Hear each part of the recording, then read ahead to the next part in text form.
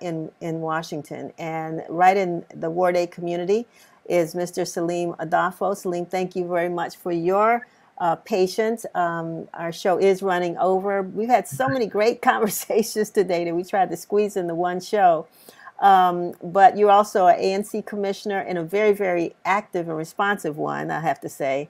A great, example of what a public servant should be. So I want to congratulate you for that. But you are also, did you found the National Black United Fund? How did we get this established, and how does it link, if at all, to the generation that Absalom Jordan just spoke to us about? Well, I think that the calling for Black organizations to come together has always been a call. Malcolm X asked for a united Black front during his time in the Nation of Islam in Harlem. As we saw, Stokely Carmichael, who eventually became Kwame Ture, made a call for a Black United Front. But the element of the organization I'm in now was started in Brooklyn, New York, as the Concerned Citizens to Save Our Youth. They pulled a coalition of organizations together around similar issues of police misconduct. Then they eventually became the Metropolitan Black United Front. And because they were successful with some of their endeavors, they wanted to take the mission national, and then it became the National Black United Front. There is no connection to the element here in Washington, D.C. in terms of the people being able to connect and say that there is a carryover. But the concept and the mission, I still believe, are still the same. And so we're still here, like he said, dealing with issues of police misconduct years later. One of the things about this current rendition of the Black United Front is that we've been able to expand into other things and advocate for many issues that pertain to people of African descent here in America. So it's not just police brutality. It could be electoral politics. It could be domestic violence. It could be any issue that Black people are facing that we need to go out and to organize around.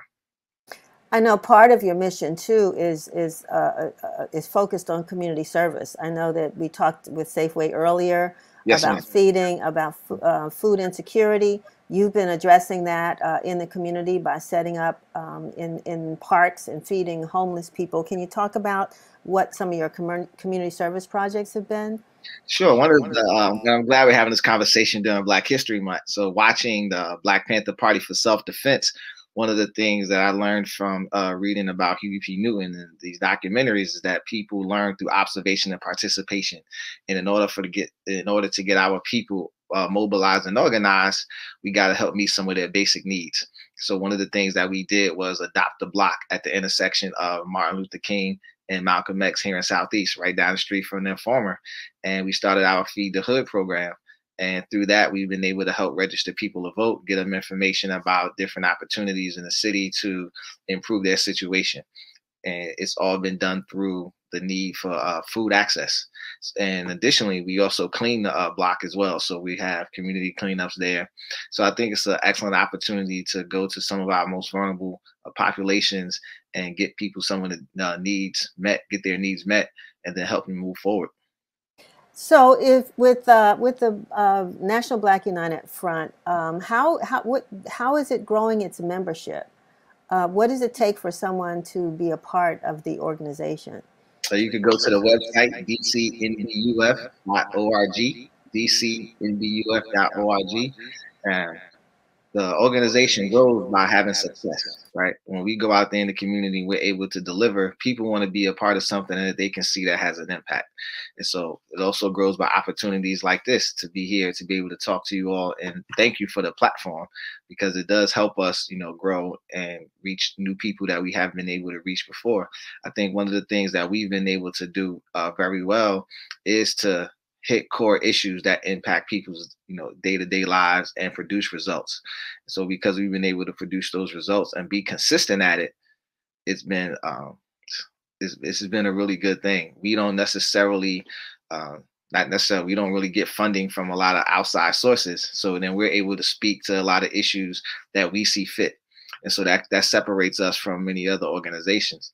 And because we're able to do that, we can touch on some critical issues, say things some people might want to say but can't because of whatever other affiliations that they have.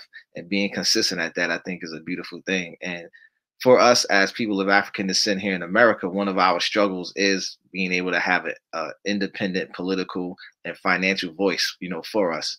So because we have been that, it's been a difficult journey, a hard one for sure, but it's allowed us to have some success. And we don't necessarily look at trying to have a large membership.